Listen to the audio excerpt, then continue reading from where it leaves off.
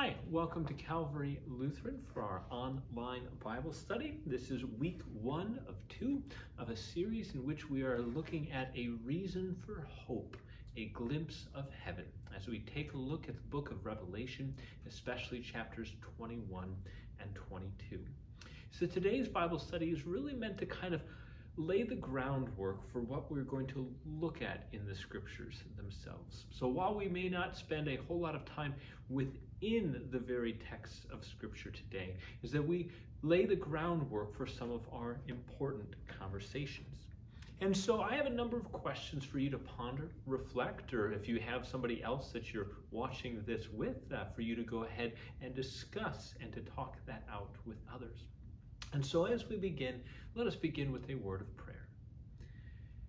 Heavenly Father, you know all that is going on within our lives. We pray that you would now allow your word to speak into the very distinct and direct things that we are facing. So give to us hope even in the midst of our trials. Give to us peace even in the midst of our fears. And we pray, O Lord, that you would give to us courage, that we may live each and every day boldly for you. All this we pray in your Son's holy and precious name. Amen. And so let us now join in looking at our reflections for today. I'm going to put out one question. We're going to start off, I don't know, maybe an easy one. I hope you catch the sarcasm. That this is a kind of broad picture question in respect. It's a super big, super deep question, but it's one that I think really helps us focus our topic today. And so I invite you to go ahead and think and reflect upon this question. If you need to pause your video right where it is, you are welcome to do so and then pick it up from there. But the question is, what is the ultimate hope of the Christian faith? What is it that we are really looking forward to? So hopefully you've had the chance to think and reflect just a little bit about what is it that is our ultimate hope? What is it that we're looking forward to? What is it that awaits us? So I think many would begin to use different terms or different words that are out there. I think that there's a lot of different things that we could say. What's our ultimate hope? Is that some might simply say Jesus. That's Sunday school or children's message answer. That who is our ultimate hope? Jesus is our hope. Is that others might speak about the fact of the idea of that we are awaiting that hope of afterlife. We are awaiting that hope of peace, that we are awaiting that ultimate hope is our salvation that Christ has worked for us.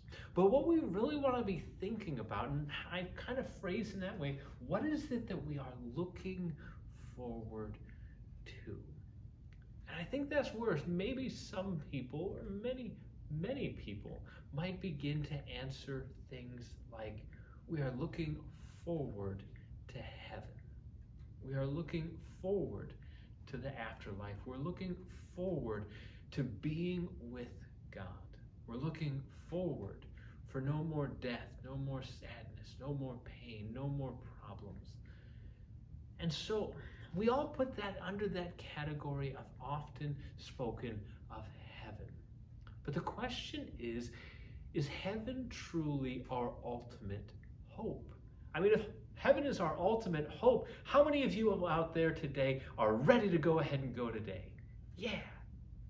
Well, maybe there's some of us that respond immediately, I've still got stuff to do. I've got people to spend time with. I have things that are there. Is that I have stuff that I want to experience in this life. And so some of us, even though we might begin to answer this question, what is our ultimate hope and what is it that we're looking forward to, is that they might ultimately go to that idea of heaven, but then it's a little bit uncertain of, is that really where we want to go today? And so if we think a little bit deeper, what is it that we are pondering and reflecting on? It's not just simply that we are waiting for heaven, It's not even that we are simply awaiting for Christ to return. I mean, that's also a beautiful and wonderful thing. And it ushers in this bigger picture. But I think also it just comes down to that point of what is it that we are hoping, clamoring for, excited about, of what is to come, and what is it that the Bible holds out to us. And so in order to kind of maybe force us to go a little bit deeper, and it may be one that you might be surprised by this, but so we want to start thinking deeper, what is it that we're really hoping for? But we also need to look back just a little bit. And so the second question that I want you to ponder today is this one. Is that why does it matter that Jesus rose from the dead? What was so meaningful? What was so intentional? What was so purposeful about Christ's resurrection from the dead? And what import does that have within this world? And so I'll give you a little bit of time to reflect, to think, to discuss.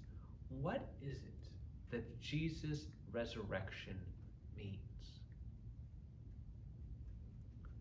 Now, maybe some of you guys gave some, I don't know, pretty normal kind of Lutheran confirmation catechism answers on this one.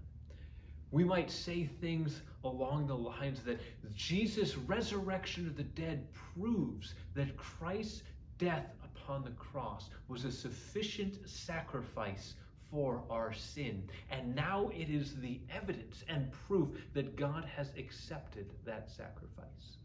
Don't get me wrong. That is very, very right.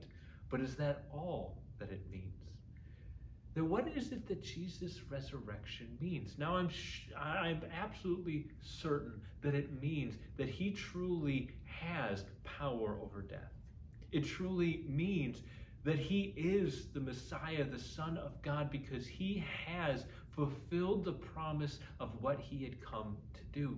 That, as he said again and again before he ever got to Jerusalem, is that he would suffer, that he would die, and that he would rise from the dead. And so what else does it mean? So, I mean, it may be a matter of promise, that the resurrection of Jesus gives to us the promise of the forgiveness that is ours because of his death.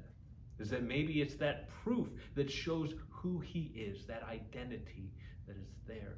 That his rising from the dead shows his great and amazing, just power over creation and all that's there. There's a lot of things that we might be able to express and explain, but I want us to go ahead and turn and look at one section of the scripture to think a little bit deeper on this.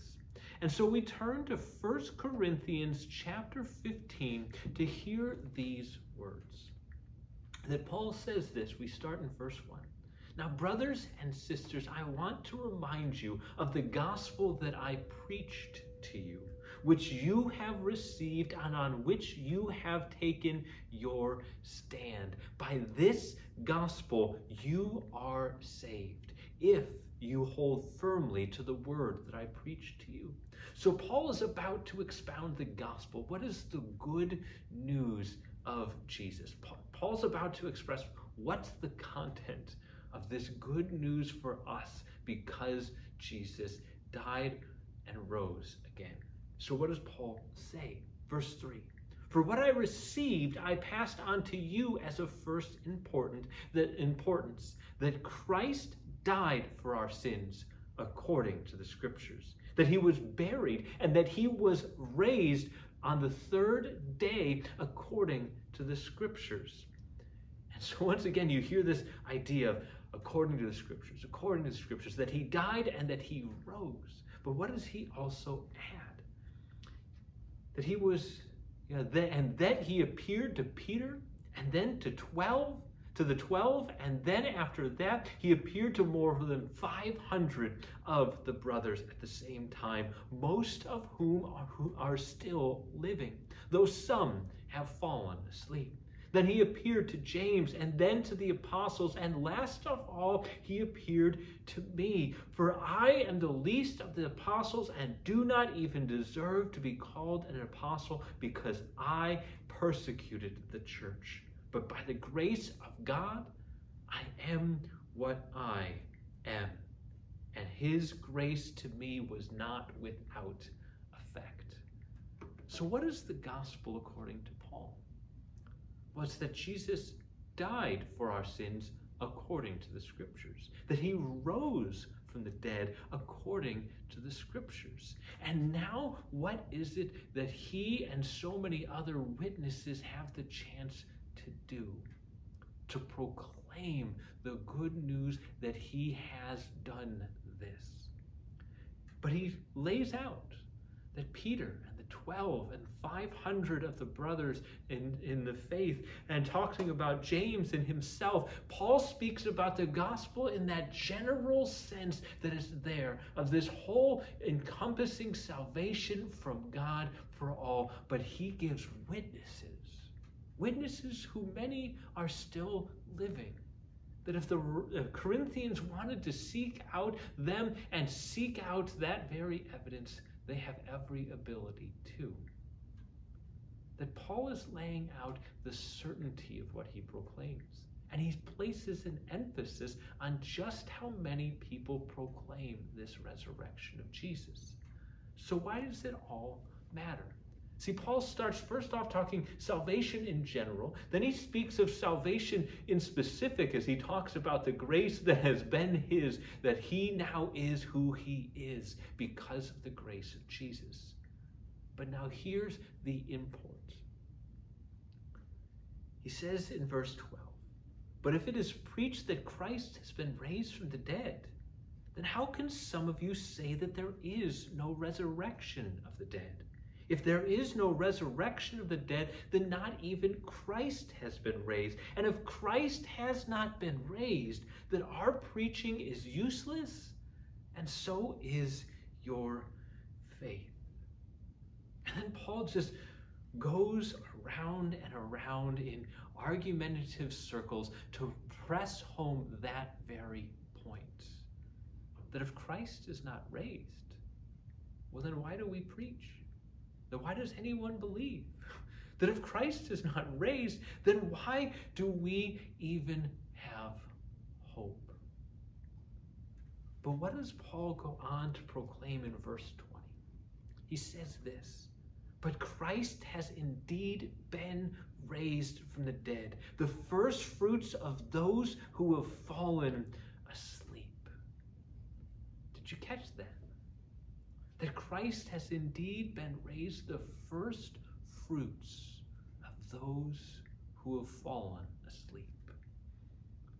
Because when we confess in the Apostles' Creed that I believe in the Holy Spirit, the Holy Christian Church, the communion of saints, the forgiveness of sins, the resurrection of the body, and the life everlasting, when we confess the resurrection of the body, is that what do we confess? Are we confessing that Jesus really did rise from the dead? Do we confess that that body that died on the cross now is alive and risen? Sometimes I think that many of us, that's what kind of fills our mind. But the Apostles' Creed has already confessed that in the second article, as it says that I believe that Jesus Christ was crucified, died, and was buried, and the third day he rose again from the dead, and he ascended into heaven. And so what do we see? We've already confessed that Christ was risen from the dead previously in that second article of the Apostles' Creed. But here we confess that I believe in the resurrection of the body. We're not talking about the body of Jesus, even though certainly he was resurrected from the dead. We're talking about our body. We're talking about the bodies of all who have died shall be resurrected, shall be raised up, and those who have faith, that they shall rise to that very eternity that is not just heaven, but the very gifts that are now ours. See, this leads us, Paul starts talking about the first fruits, that Jesus is the first fruits of those who have fallen asleep. What are the first fruits?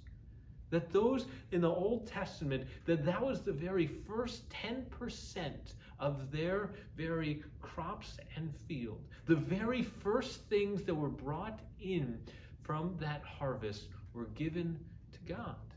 They were a sign and a symbol of all that was yet to come. Out of thanksgiving and out of trust, now the very people would present their offering to God in trust that he shall provide. But what does it mean that now God has given us the first fruits? That he has given us Jesus, who is the first fruits of all that is yet to come. That it is that promise of the certainty, the assurance that all who die in Christ shall be raised again from the dead. That it's that promise of what is yet to come.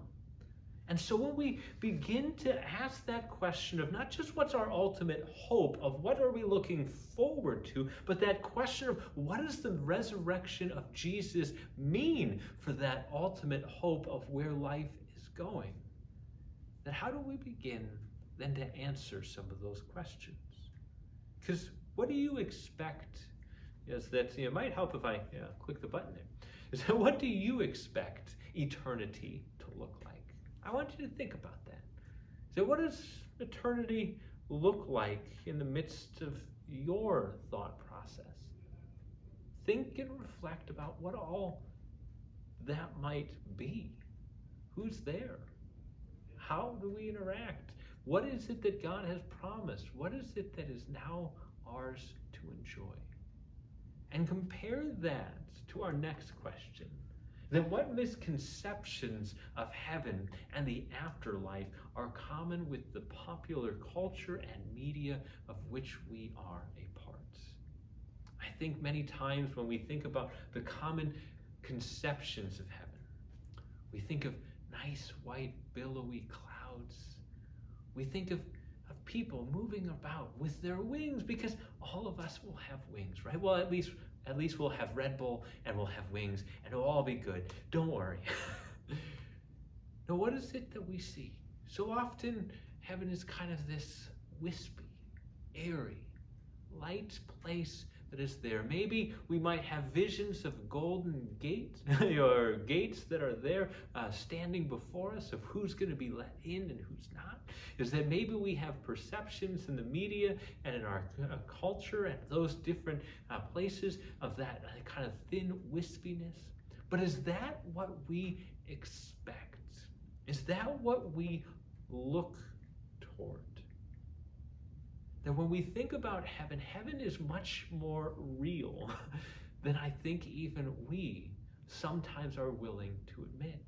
That it has real substance, real place. It has a reality of why is it that we say, well, I want to go to heaven, that's my hope, but I don't want to leave here. It's because God has given us that gift of the blessing of joining his creation.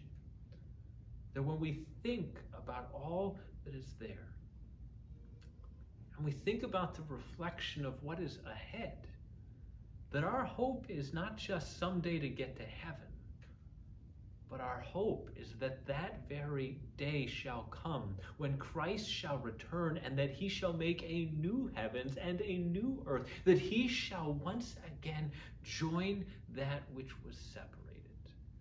And that we may be raised from the dead and now live, not just as either thin, wispy ghosts that you could just pass a hand through, or as simply those angelic beings floating about, but know that we might be truly embodied as the way that we should have been, the way that we once were in perfection all the way back at the beginning of creation. Then what is it that we begin to reflect upon? See, when we talk about these things, so often when we discuss these topics of heaven and all of the things that are a part of that, is that so often it's when somebody close to us has died. And so naturally, because that's when we most think about it and that's when we most preach about it, that we naturally often think that it's simply, that's the focus. That when we reach heaven, that's where it is. But I want you to go ahead and reflect just a little bit. There's a hymn that's sung, that has this whole idea, of earth is but a desert drear, but heaven is our home. And so, that is it true that earth is just kind of a desert, a dreary place, a kind of dry and dusty and just but heaven is our home. How would you answer that? Is earth just a desert drear, but heaven is our home? Why or why not? I invite you to reflect on that. And so it is that understanding that when we think about this world, certainly we will understand the trials and the persecutions and the problems and the issues. We understand the predicaments that we experience, the frustrations, the exhaustion, the worry that comes in, especially when trials come. But is earth only that? Certainly compared to heaven, is that it's not even comparable in its glory and its honor and its beauty. But earth is gifted with its very blessings that God has showered upon it. And God has blessed us still with his presence and his work. And so many times we get the chance of glimpses within this life to see all that he has indeed blessed this creation with. And so can we simply look at it in that kind of way? I think that we're called to something deeper, something bigger, that we have a reason to hope that Jesus truly rose from the dead. And so therefore, because he is risen, that we have a reason for hope in the very things that are to come, and we get a glimpse of heaven. And so how does Revelation start us off? As we close out our initial kind of prep work and our initial reflection, hear now those words from Revelation chapter 21, verse 1 and following. Then I saw a new heaven and a new earth, for the first heaven and the first earth had passed away, and there was no longer any sea. And I saw the holy city, the new Jerusalem, coming down out of heaven from God, prepared as a beautiful bride dressed for her husband. And I heard a loud voice from the throne saying, now the dwelling of God is with mankind, and he will live with them. Is that they will be his people, and God himself will be with them and be their God. So what do we see? We see this beautiful heavenly Jerusalem coming down out of heaven to join with the earth. That God is coming down to dwell with us. See, when we begin to think about what is our hope is in that very promise.